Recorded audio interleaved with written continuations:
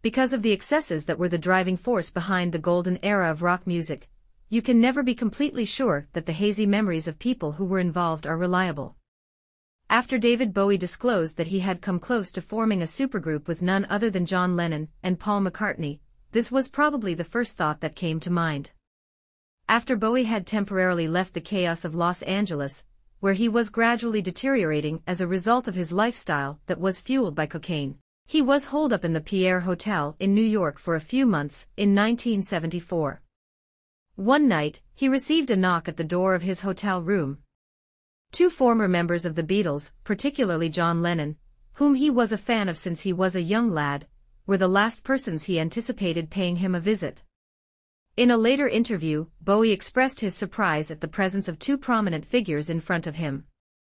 You would understand if it turned out to be a hallucination brought on by the use of drugs. Furthermore, David received a tap at the door at the Pierre Hotel, which was the location where I had been occupying a suite for a considerable amount of time. John was there and he had Paul with him. It was around 3 in the morning. John was there. Over the course of the evening, the two of them had been out and about in the city. I responded by saying, "Wow, I thought you two ha," and John responded by saying, "Oh no, all of that is going to change." John then continued, "You won't believe who I've got here. We have just finished spending the evening conversing," in reference to the contentious breakup that occurred between the Beatles 4 years previously. That must have been the first evening that they had spent together since the major disagreements. Specifically, they asked me if I would join the two of them and form a trio with them.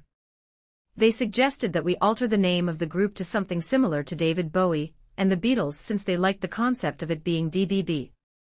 In spite of the fact that they had a number of fantastical talks at 6 in the morning while drinking multiple bottles of wine and enormous amounts of cocaine, their proposed artistic endeavor did not pan out.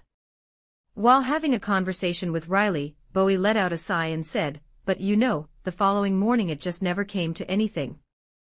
As soon as the hangovers subsided, the concept of Bowie working together with his musical heroes had been conceived, but it was quickly discarded. Despite this, he continued to collaborate with John Lennon, as evidenced by the fact that the legendary member of Imagine joined David Bowie in 1975 to co-write and perform backing vocals for the fake soul hit Fame, which was included on the album Young Americans. In a later statement, David Bowie made it very apparent that he held John Lennon in the highest regard. He stated, "He was one of the major influences on my music in my opinion. He was the epitome of rock and roll and ideas in their purest form. He was the greatest of the best." He would search the avant-garde for concepts that were so far outside of, on the fringes of what was believed to be the mainstream, and then he would apply those ideas in a practical fashion to something that was considered to be popularist and make it work. This was something that I felt very similar to him. I thought it was really admirable that he would make it work for the general public like way. This was not an example of making art for a select few, rather, it was creation for the general public. Bowie's ambition of meeting musical legends actually came true, despite the fact that the DBB did not pan out as planned.